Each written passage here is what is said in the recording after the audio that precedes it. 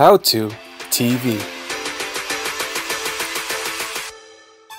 Okay, listen, let's be honest here, YouTube subscribers are very hard to grow. And there's a reason why unsubscribe, subscribe doesn't exist. We all want to be a YouTuber, we all want to be an influencer. It pays the bills well and it's actually quite fun. But nowhere in this video I'm going to make it sound easy or overnight. If that was your intention, you can click off this video. This is for people who are seriously building brands and want to influence actual people. Don't worry, it's not going to be scary. It's going to be step by step, and you can tell your mom that you quit your job for YouTube.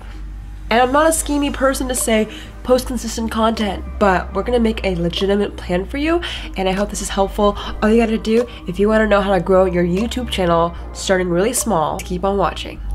Alright, good night guys, I'll see you guys in the morning. I love you so much. Make sure you share, you subscribe.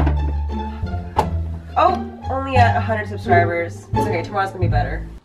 It's a beautiful day. Oh my god, we just reached 1 million subscribers. Thank you so much, guys. It means so much. Oh my god.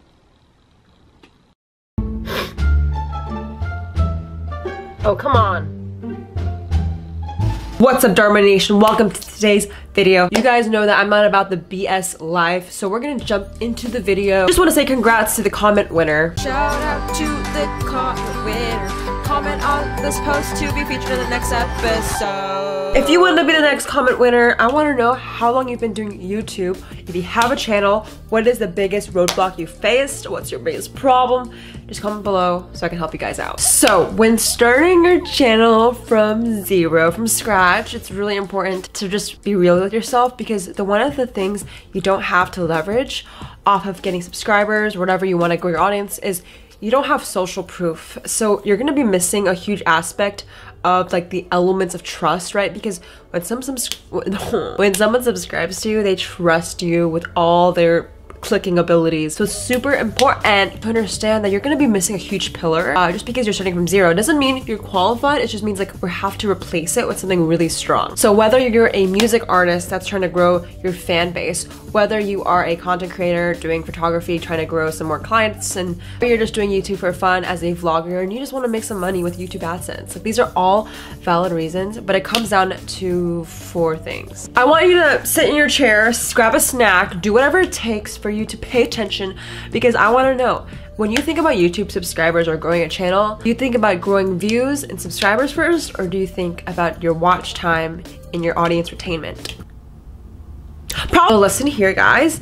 Your traffic sources or your watch time is so much more important, because that will tell YouTube whether to push your video or not. And what I mean push is you just want to be friends with the YouTube algorithm, which decides whether to recommend your video or to put it on, you know, trending and all that. That's how you get in front of the audience you want to reach. So you need to focus on those 2 things and stop setting goals that are not obtainable. For example, 100,000 subscribers. Like if you're starting from scratch, focus on what actually works, which is watch time. Focus on your traffic sources, and we're gonna help you increase those 2 things. If you haven't already, make sure you like this video and hit the red subscribe button. It's gonna truly mean the world to me, and I just really appreciate it. You can join the best fam squad on earth if you do so. Oh, and did I say I post videos here every single day? So like, get your free and just subscribe.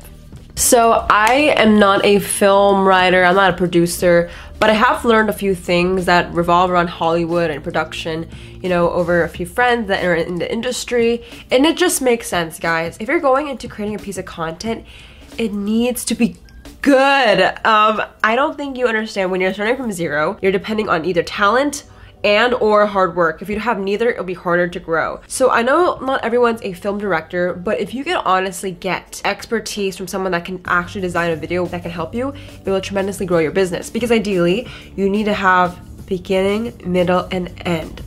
But let me break it down, because your watch time will contribute to the fact that you're gonna be a recommended video, because that is my entire growth on this channel. A lot of people think, oh Jay, you just got lucky. Like, no, it's my watch time, it's my audience retainment. And there's a few elements that I use and tricks that I use to make sure it's up and high, and I want to share with you guys. The first tip is the hook. Make sure your hook is compelling as frick?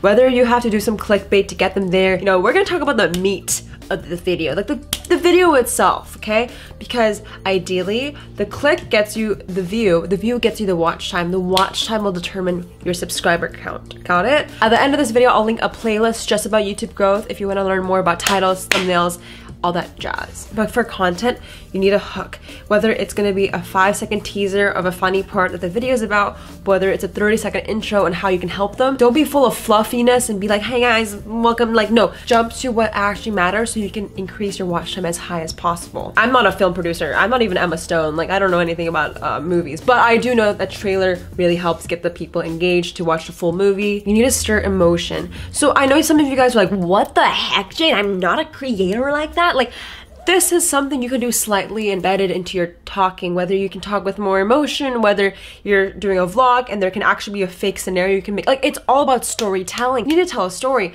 I'm not a film producer, but I do know there's so much importance in getting people to stay to the beginning, middle, then end.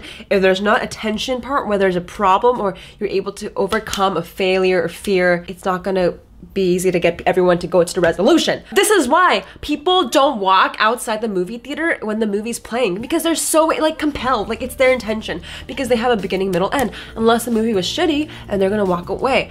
I don't know why, I was just thinking about movies, but you can treat it as a production like this. The biggest thing is you need a strong call to action. You wanna refer people to the next video. When you're starting from scratch, listen here, okay?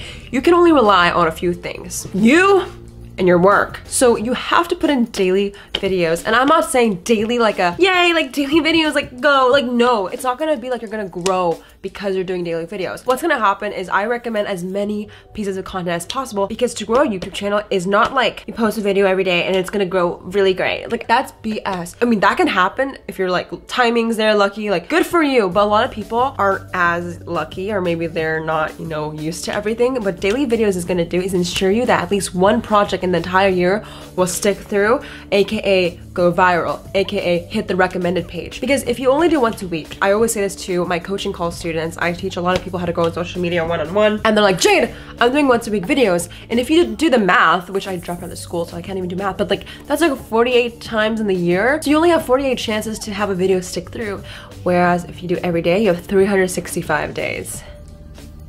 Yeah, that's pretty good. So that's my biggest thing. For small channels, if you don't have money for ads, if you don't have money for a nice camera, nowhere did I say you need all this. It will speed up the process, but you can milk the audience you have. Milk it until you can milk no more. What I'm saying is post every day, engage, like, comment. There's so much hustling when you have nothing. That's what I did for the first 7 years of this channel. You never saw the milking process. I will actually include my first video ever. It's super embarrassing. It just took a lot of time to get at this point, and everyone doesn't want to see like the hard work behind this channel, so I'll just include a little video.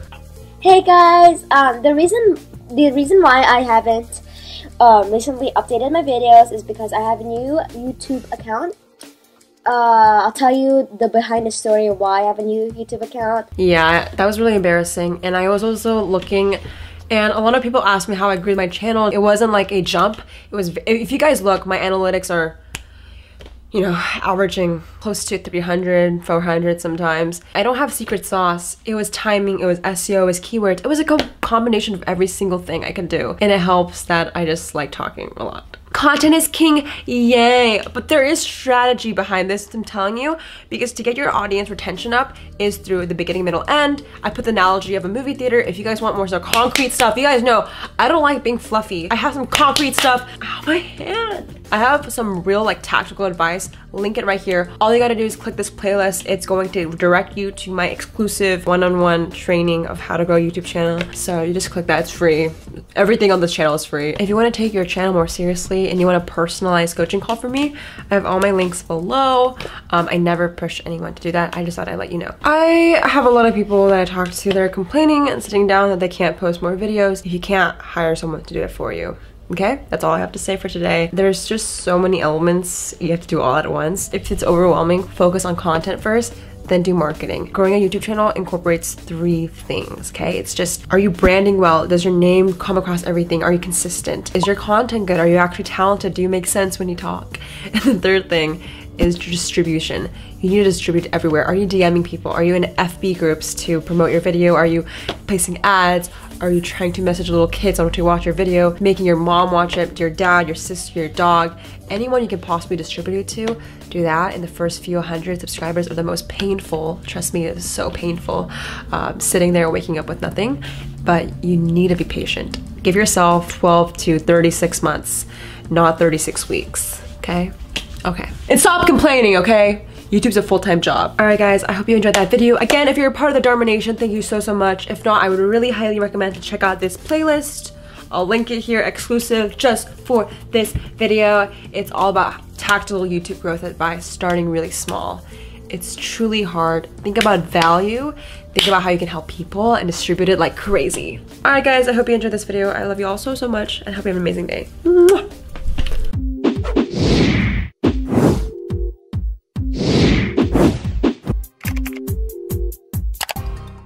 As always, if you enjoyed the video, please hit that thumbs up and subscribe.